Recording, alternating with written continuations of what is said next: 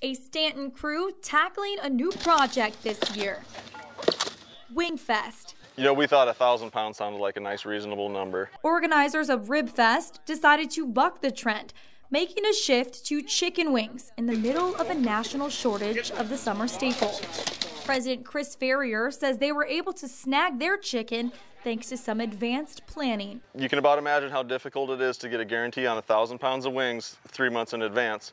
But our little hometown grocer over in Stanton, Nebraska was able to actually guarantee us the 1,000 pounds of wings, and he pulled through with flying colors. And all that poultry comes with plenty of prep.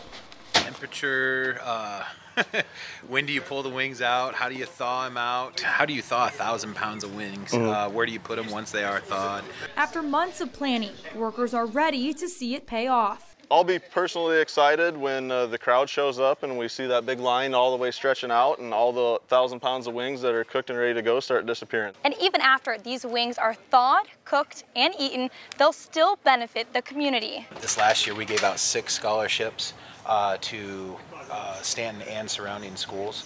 So graduating seniors are going to see the benefits of the money raised here. Now in its 11th year, the nonprofit has also contributed to disaster recovery efforts after tornadoes and historic flooding. And now chicken wings work the same way. Over 12 cooks are competing and ready to enjoy the night.